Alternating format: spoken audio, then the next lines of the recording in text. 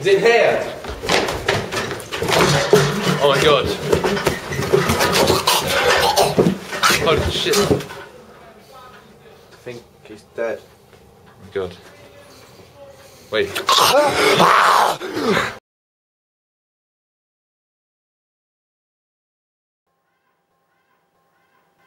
So, are zombies dead or alive? Zombies are theoretically alive in that they're animated, they're thinking creatures, and yet the brain activity is such that if you were to plug them into an electrocardiogram, they'd come out as flatline. Hello, I'm Michael Black. It's now been several years since the outbreak of the M1N2 virus, and the world's only just recovering from its devastating effects. Throughout this time, I've been studying zombies, or the infected, but my research has been inconclusive. The aim of this documentary is to determine how much of the zombies' humanity remains intact and whether or not they can be considered as part of the living.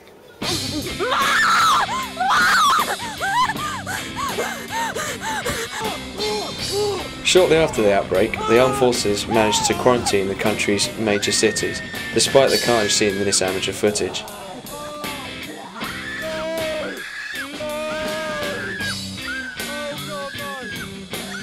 Now the infected mostly roam in the countryside in areas dubbed wild zones.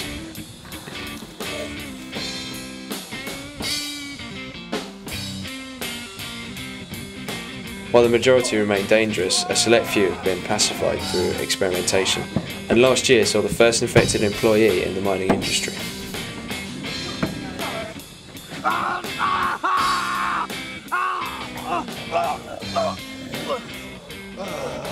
To begin my investigation, I've arranged a meeting with acclaimed writer Max Brooks, author of the best-selling Zombie Survival Guide. As well as being a famous killer of the infected, Max also enjoys studying them and has a network of cameras set up in the wild zone. Hello, Max. Oh, Mr. Black. Hello. It's very nice to meet you, sir. I've got your book here. I read it. Indeed. It's very interesting, very informative. Thank you. But I'm really curious to know how you managed to get into this sort of thing, this zombie killing. Well, it's quite an amusing story, actually. Everyone I know died. I see. From zombies? Well, that's irrelevant, I find. But I feel zombies are irrelevant. They're a fairly good cause to take out my anger. Okay. So, are you going to show us what you do? Are you going to Yes, take us to the I'm wild going to zone? take you to the wild zone today. This is where the bastards live. It's a very barren landscape, very dangerous place. But we'll have lots of fun killing some wankers, I believe. Excellent.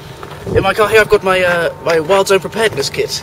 It's got everything you need, from sort of fishing rods, bone saws. There's some plasters in here just in case, and it's a very useful. I've compiled it over the years. It's brilliant. So, in your opinion, are zombies dead or alive? Well, that is a very difficult question. I would say they are dead. They are certainly morally dead and spiritually dead, which are the important factors. What is the church's view on the infected?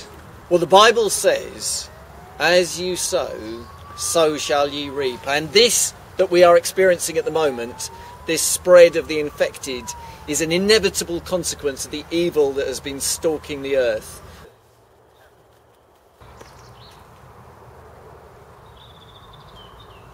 So, this is your hide. Yes, this is my hide, my home away from home in the wild zone. It's a lovely place, don't you think? It's a beautiful structure. Yes, wonderful setting. So this protects you from the undead. Well, not much can protect you from the undead, actually. It's their senses are incredible. Did you know that an undead can smell you from 7 miles away? It's quite incredible. Also, their sight is unfathomed. They can see further than the bat of the Western Islands in the west. That's incredible. Yes, it is. What was that? I think one of my traps was being sprung. Come, Squire! So, are zombies dead or alive? Well, Stanford police believe them to be alive until proven otherwise. The attitude of the police is to treat all the infected as like any other person that is committing crime. If they do commit crime, then they will be punished and put before the courts.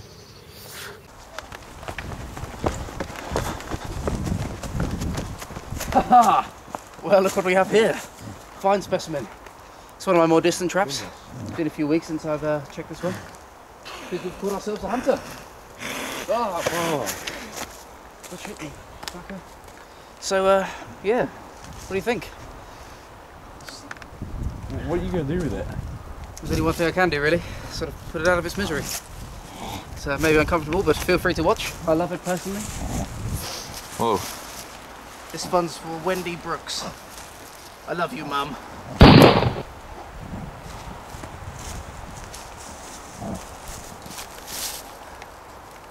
That's clean kill there. It's a good one. How did the outbreak come about, and how do you stop it? Well, as you know, the swine flu virus mutated with the N1N2 strain. The mutation caused the brain to act in a way that's totally unnatural. Too much electronic signalling in the brain, then caused the whole brain to shut down. The subject theoretically dies, and then the electrical activity reanimates the brain, and hence you get our friends the zombies. The only way to destroy a zombie, again common knowledge, is removal of the cranium. Here we are. It's very unnatural to see them like this. Just don't move. Go, go, run! Run, boy! Let's make like a banana split, boy! Godspeed! Do you think the infected get into heaven? Almost certainly not. Well, if they do, I shall leave. We've lost Max. We've lost Max. We're in a forest full of zombies. We've lost Max, the zombie hunter. Wait. Zippity-doo-dah, eh, boys? Ah, how are we? They're dead. What? Good hunt. That's dinner for us all. Where did you go? Nothing like a good hunt, eh? Tea?